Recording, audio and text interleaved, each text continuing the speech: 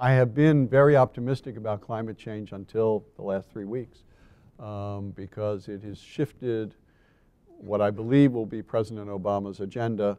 The first year will be all about the financial system and the recession, pushes healthcare to the second year with fewer resources. And climate change poses a particularly difficult problem because people's sensitivity about energy is all about higher prices. And climate change policies, by definition, raise energy prices or raise energy prices for energy which is carbon intensive.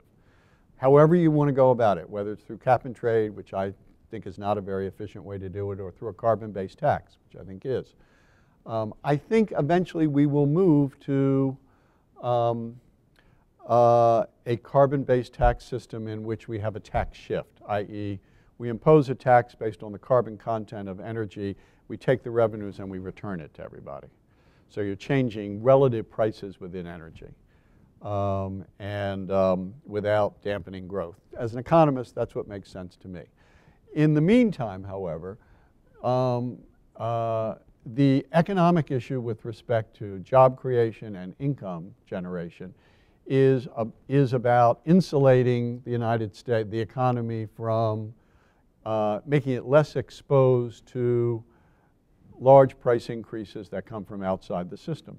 And the only way to do that is to increase our reliance on non-oil-based energy forms, which will take 2 generations, and to increase our energy efficiency.